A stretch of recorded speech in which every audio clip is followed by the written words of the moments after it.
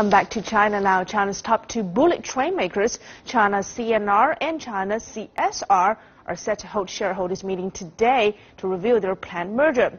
This comes days after the country's top state assets watchdog gave a green light to the proposed deal. The two companies' stocks are also suspended on the same day.